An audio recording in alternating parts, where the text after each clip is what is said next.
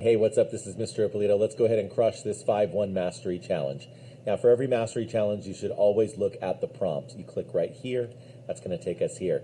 Always look at the prompt, because whenever you're writing, you should always respond to the prompt, answer the question. Explain the reasons for the waves of immigration from Germany and Ireland into the United States in the mid-1800s. So you need to know, and you're going to need to write down, what were the push-pull factors for German immigrants? What were the push-pull factors for Irish immigrants? So, include a discussion of the push-pull factors for each of these immigrant groups and the challenges they faced upon arrival to the United States, right? So, the first thing, if we're just going through the must-do activities, the first thing we did in class was a paired deck. That was the first thing that we tackled.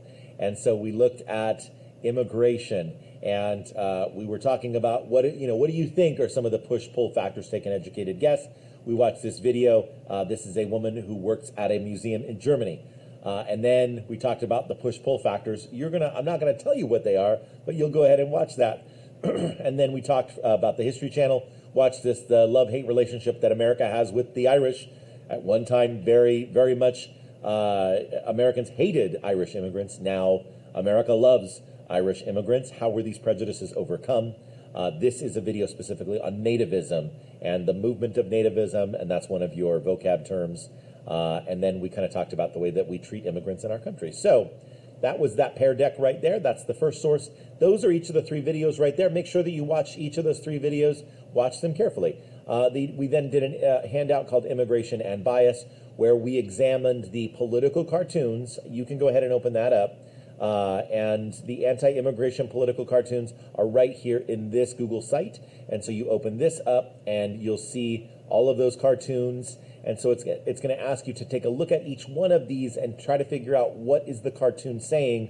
And these are all examples of the anti-immigration bias, the anti-immigrant bias, and the anti-Catholic bias that the media had during the 1830s, 1840s, 1850s. And if you're like, Mr. Ippolito, how do I even interpret these political cartoons? Well, there's a video right here where for 13 minutes I talk about anti-immigration cartoons, explaining and analyzing those.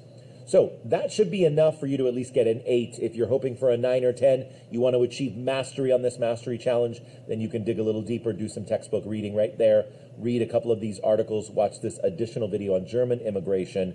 But if you do all of this, that should be enough to get you proficient at a grade of 8, 80% grade, but definitely feel free to dig deeper. Another thing that's going to help you if you're really shooting for that A or A+ is to pay careful attention to the anti-immigration cartoons, because that's what's going to raise your grade. Being able to analyze those political cartoons and what they mean, that's going to be able to push you over the top as well. Hope that helps. Have a great day. Take care. Bye-bye.